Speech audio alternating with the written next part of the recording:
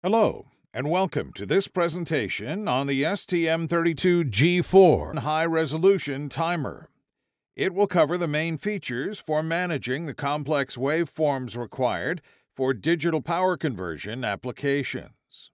The high-resolution timer essentially addresses digital power applications, such as switch-mode power supplies that require high PWM switching frequencies. It allows the drastic improvement of the duty cycle resolution, typically for buck or boost converters. This results in a better output voltage resolution and regulation, and avoids the limit cycling issues which can happen with a regular resolution timer when the duty cycle accuracy is lower than the ADC accuracy. This also allows a finer frequency with phasing adjustments, which is a key parameter for resonant converters using LLC or full bridge phase-shifted topologies. The table presents the differences between standard and high-resolution timer for a product running at 170 MHz for both the duty cycle and the frequency resolution. The high resolution is implemented using a delay-locked loop, or DLL, which allows the division of the timer input clock period into 32 fractional steps. This DLL requires a calibration prior to the HRTIM startup. It must be noticed that the DLL only operates between 100 and 170 MHz, yielding a resolution ranging from 312 picoseconds down to 184 picoseconds, as the resolution is scaled with the input frequency. The high resolution is available for any kind of waveform adjustment, period, duty cycle, or PWM to PWM phase adjustment, but not for input capture, performed with the regular input clock, from 100 to 170 MHz. Let's now have an overview of the HRTIM architecture. Although we talk about a single HR timer, it is actually made up of 7 16-bit counters that can either be used independently or synchronized, each of them having an independent clock prescaler. It is equipped with a total of 28 compare and 12 capture units and can control up to 12 outputs.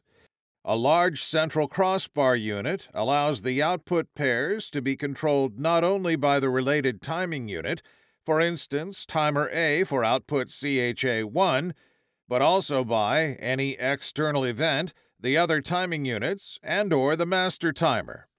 A total of 32 set and reset events are available per output. The crossbar is followed by a versatile output management feature, able to interface with any kind of gate driver, program the output polarity, the PWM idle and safe state levels, insert a dead time, and/or add a chopper modulation. A hardware burst mode controller facilitates the light load management with a built-in pulse skipping mechanism. It also features an ultra-fast and asynchronous fault protection feature, independent from the system clock. The HR timer is able to handle 10 external events for dynamically modifying a waveform in addition to 6 fault cycles for protecting power stages. The 10 events can be selected among external ones on inputs and internal ones, typically from comparators. The events allow performance of output set and reset to reset the PWM counters or capture external timing. The fault signals are here to protect the power stages and shut down the PWM outputs. The HR timer is also linked with other timers, as well as the DMA, ADC, and DAC peripherals via internal interconnections. Let's take a closer look at one of the high-resolution timer's 5 identical timing units. It is made of a 16-bit up counter with a programmable overflow value to adjust the counting period. 4 16-bit compare units and 2 16-bit capture units are linked to this counter, each with interrupt and DMA capability. A compare event is generated when the counter exactly matches the compare value. Several compare events can thus be generated during a single period to have the output set and reset multiple times per PWM cycle.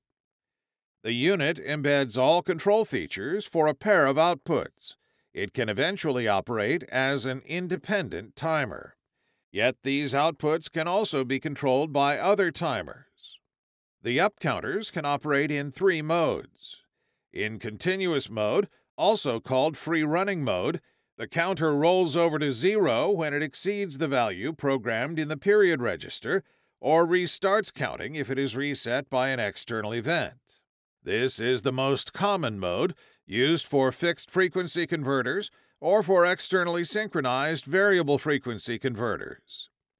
In single-shot mode, the counter is started by a reset event, and it stops when it reaches the period value set in the HRTIM PERXR register. 2 options are available here. In non-retriggerable mode, the counter reset events are discarded if they occur before the end of the counting phase. Typically, this is to make sure an externally triggered pulse will always have the same pulse width. In retriggerable mode, the counter can be reset at any time. In this case, an externally triggered pulse may have an extended pulse width if it receives multiple triggers closely enough. Each timing unit includes a repetition counter similar to the ones available in standard STM32 timers. It allows offloading of the CPU by decoupling the switching frequency and the interrupt frequency. The counter rollover interrupt can be issued every single, second, third, and up to 256th PWM period. This feature is available both for continuous and single-shot modes. In this case, the repetition counter is decreased on each reset event. The crossbar combines the set and reset events to build the output waveforms, regardless of polarity programming. The events may come from the timing unit itself, from other timing units, from the master timer, or from external events. The timing unit contains 2 crossbar programming registers per output, one defining the set events, the other for reset events. Up to 32 events can be selected simultaneously. This allows building of periodical waveforms with multiple set and reset events per period. The programming registers are shadowed with preload registers, so that the waveforms can be modified on the fly without any risk of having abnormal transient waveforms. In parallel with the compare units, each timer also embeds 2 capture units. The capture triggers the transfer from the current counter value into the capture register. This is useful for determining external timings and for the auto-delayed mode discussed on the next slide. Typically, it offers the possibility to measure the effective duty cycle in a cycle-by-cycle current-controlled converter where the PWM pulse is terminated when the current comparator trips. The capture triggers can be selected from among 28 sources: external events, adjacent timing events, adjacent output waveforms, as well as update and software events. It is possible to simultaneously enable several trigger sources. Half mode is a feature that allows reduction of computational burden when a variable frequency 50% duty cycle PWM waveform must be generated. This is typically the case for resonant converters, where the operating frequency is continuously adjusted by the control loop while the duty cycle must be maintained at 50%. The half-mode operating principle is to have a write access to the period register triggering a computation and an update of the compare 1 register to half the value of the period. Let's consider a PWM signal set on the period event and reset on a compare 1 match. As soon as a new period value is written into the period register, the compare 1 value is also updated to the period 2 value, so that the output set event will still happen right in the middle of the PWM waveform. This is particularly useful for continuous mode fixed frequency operation, but it can be used in any other mode as long as the period register needs to be accessed. Auto-delayed mode offers the possibility to have set and reset timings referenced to external events, and not only related to the internal time base. Still, a timeout mechanism can ensure a default waveform when the external event is not present or disappears. This HR timer computes a new compare value on the fly based on external event arrival time captured in a register as soon as the event arrives. The delay versus the expected event is programmed in the compare register, but the compare event is inhibited until the capture is triggered. When the timeout safety mechanism is enabled, the capture is forced when the counter equals the timeout threshold defined in the compare 1 or the compare 3 value. A new capture is possible once the auto-delayed event has happened, or when a new period starts. This slide gives a practical use case of auto-delayed mode. The requirement is to build a waveform as follows. The output must be set on a compare 1 match with a fixed timing versus the counter start value, here 2 clock cycles. The output must be reset 5 cycles after the external event falling edge. The output set occurs when the counter is equal to 2 and matches the HRTIM CMP1R register value. The HRTIM CMP2R register value is equal to 5 but is ignored until the external event falling edge occurs. The current counter value is 7. It is captured in the HRTIM CPT1R register and added to the HRTIM CMP2R preload value. This yields an effective compare 2 value of 5 plus 7 equals 12. When the counter matches this compare 2 value, the output reset event is finally generated, 5 cycles after the external event falling edge. The uncertainty of 0.5 cycle in the figure is the normal latency due to the capture signal resynchronization. The HR timer's push-pull mode simplifies the management of push-pull and resonant converters. The 2 outputs of the timing unit are alternatively enabled and put in idle state to maintain the balance between the 2 PWM outputs. In this figure, 2 identical waveforms are programmed on output 1 and output 2. The push-pull circuitry disables the outputs every 2 cycles out of phase, so that the signals can be built using a single compare value to set the PWM duty cycle. This is also possible without using the push-pull, but it would be at the expense of 2 other compare registers and a larger CPU burden. Finally, it must be noted that it is possible to unbalance the signals and generate asymmetrical waveforms. For instance, a PWM using compare 1 for output 1 and a PWM using compare 2 for output 2. The HR timer counters can operate in up-down counting. This mode presents advantages for fixed switching frequency power converters and for motor control applications. The HR timer is able to control up to 2 3-phase brushless motors and 3 full bridge converters for driving steppers or DC motors. The up-down mode simplifies the ADC sampling implementation. At first, it allows a constant sampling period since the output pulses are symmetrical to the top of the counting pattern, also called crest of the counting. This is shown on the bottom part of the figure, where we can see that the sampling frequency Fs is constant from one cycle to the other, while it is varying with the pulse width modulation using the up-only counting mode on the upper part. For many converters, the ideal ADC sampling point is in the middle of the output pulse to avoid any conversion error due to the ripple on the output current or voltage. This ADC triggering point positioning requires some calculation in up-counting mode. In up-down counting mode, this is not necessary, as the ideal triggering point is always located on the crest, thus slightly reducing the ADC-related computational burden. The UDM bit enables the up-down mode. Most of the HR timer features are available in up-down mode, at the exception of auto-delayed and balanced idle modes. The HR timer programming mostly differs with the crossbar programming. The events selected in the HRTIM SEC-XYR register are coding for both the output set during upcounting and the output reset during downcounting. This allows pulses centered in the counting period, as shown on the figure for output 1.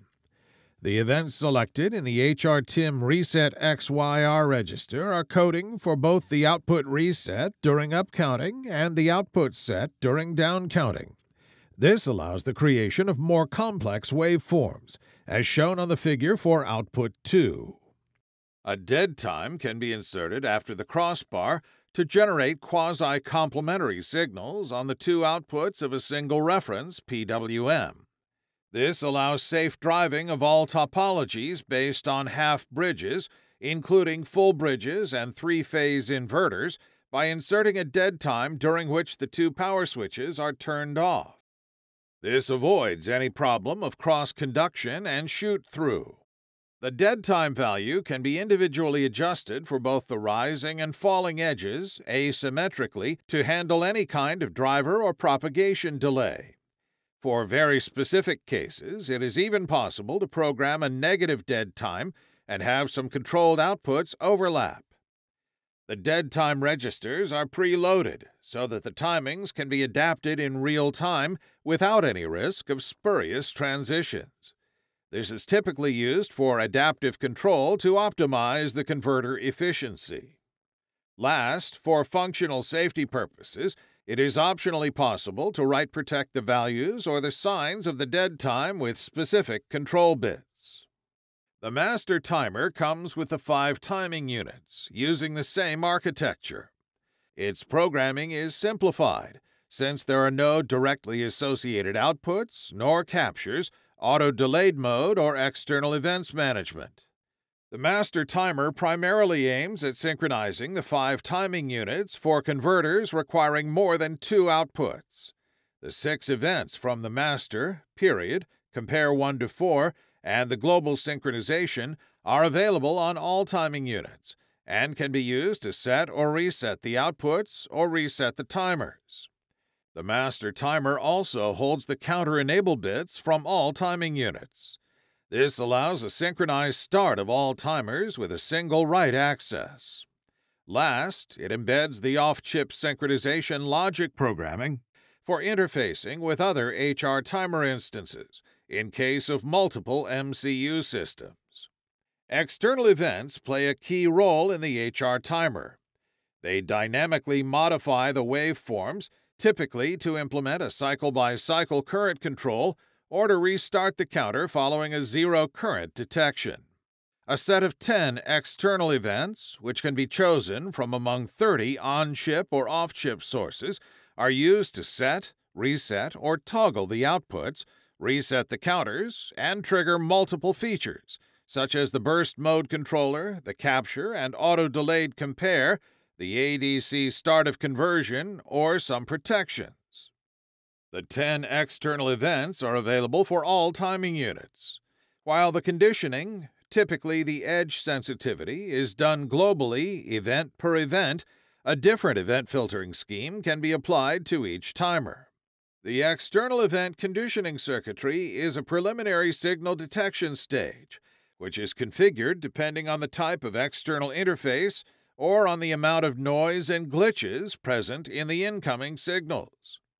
The first stage is a 4-to-1 multiplexer to select the source, usually an input pin or a built-in comparator.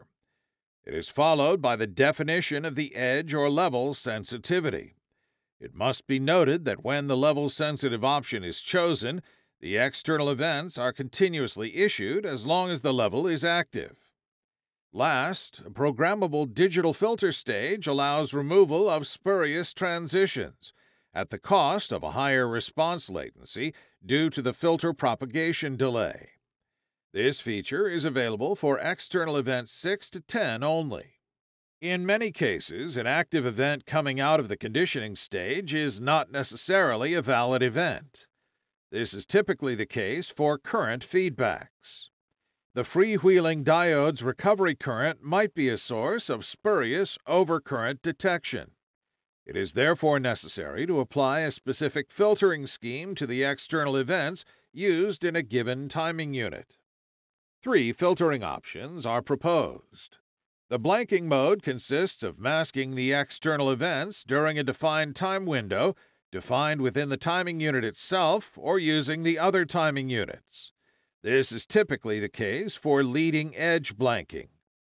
The windowing mode lets the external events go through only during a specified period of time, again defined within the timing unit itself or using the other timing units. An event postpone mode allows an event to be acknowledged and latched only if it occurs during a given time period, and delayed to the end of this period. It is also possible to filter out events based on the number of occurrences. This is typically the case for valley skipping mode in flyback converters. A new period must be started only after a given number of oscillations, or valleys. In this case, the external event counter allows the event to be taken into account only after a programmable number of occurrences from 1 to 32. Each timer unit has its own external event counter, which can be applied to any of the 10 available external events. Additionally, the external event counter has 2 operating modes. In the immediate mode, the event is generated as soon as n consecutive external events have occurred within a period. The event counter is reset at the end of the current PWM period. This mode can be used for implementing valley skipping, for instance. In the cumulative mode, the external event counter is not reset at the end of the period, but only if there's no event during a period.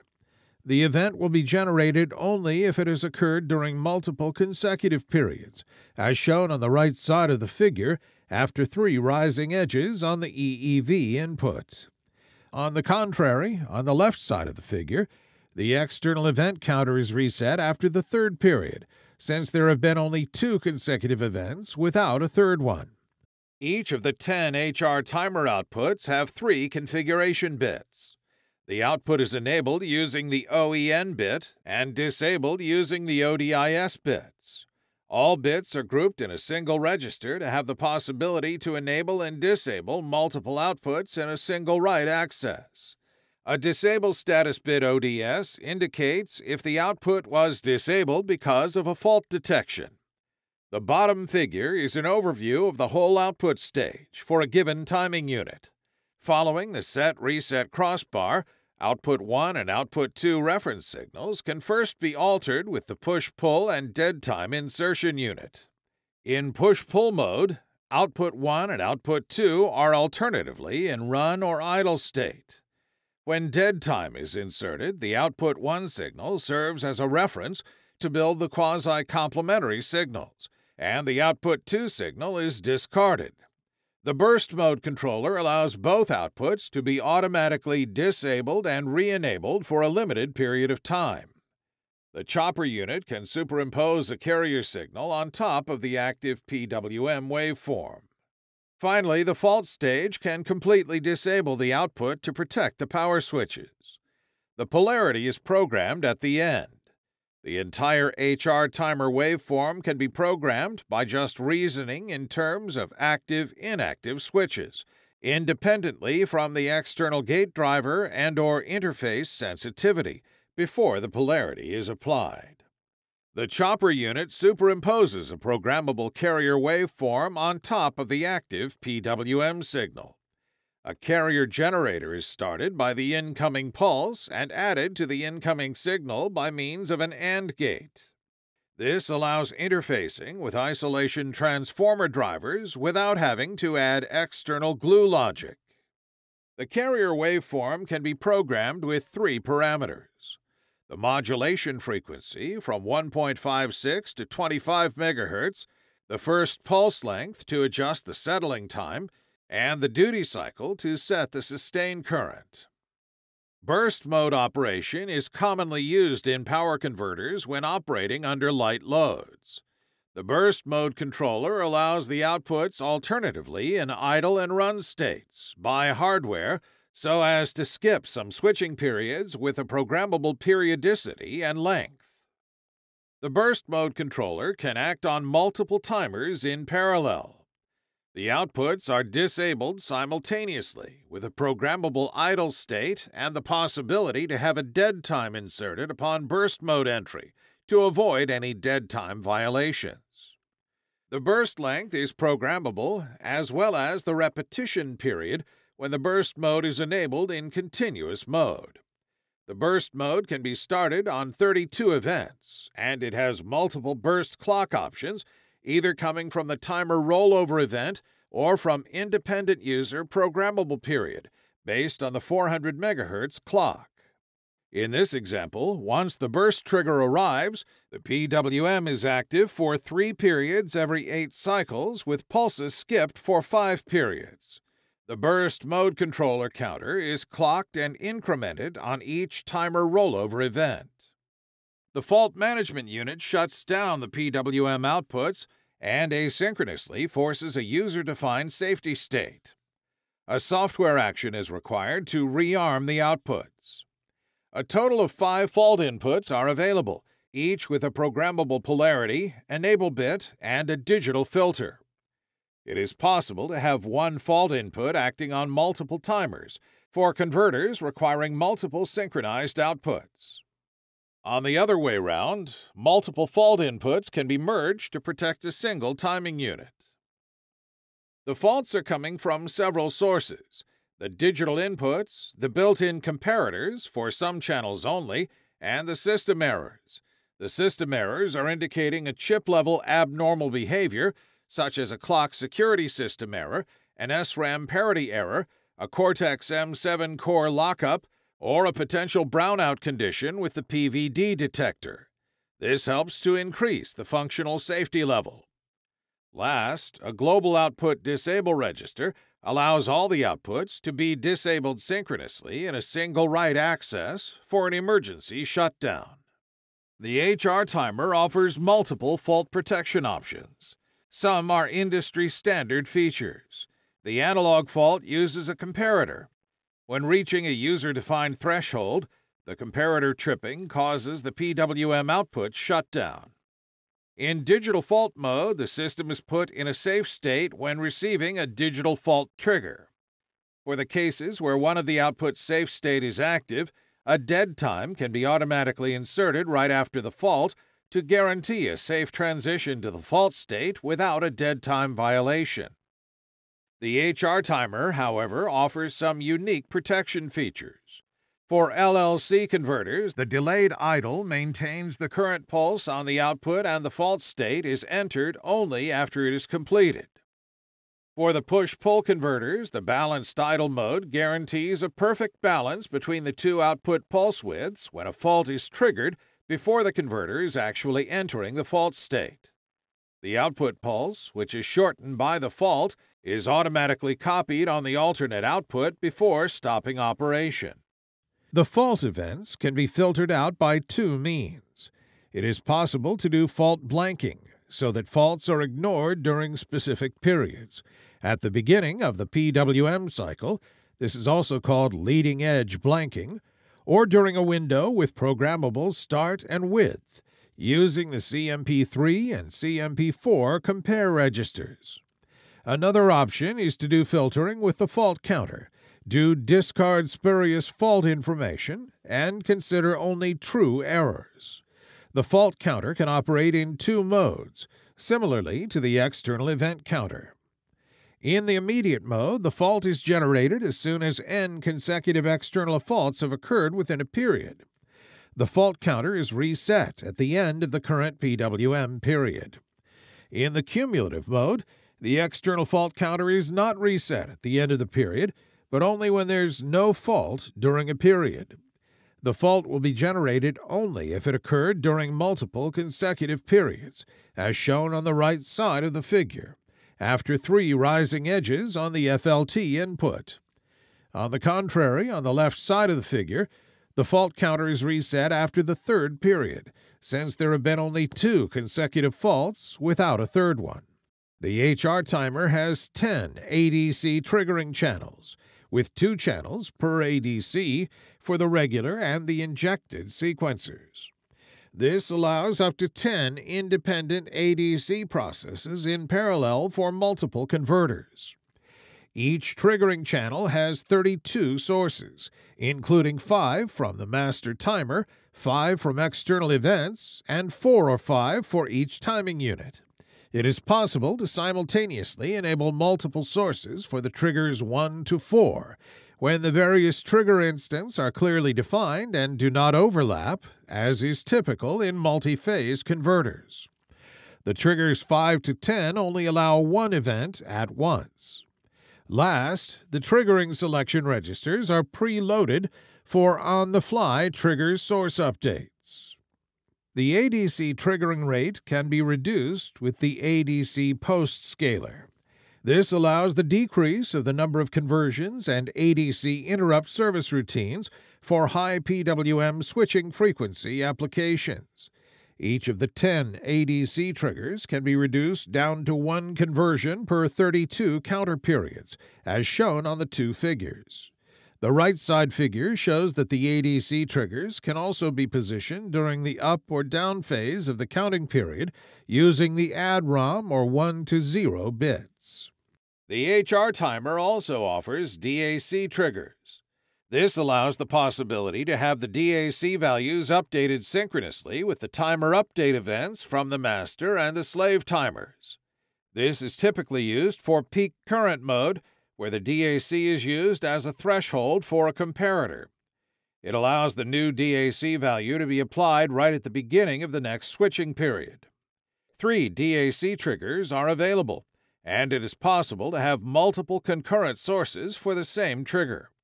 The HR timer allows the ease of implementation of slope compensation techniques. This is necessary for peak current mode converters.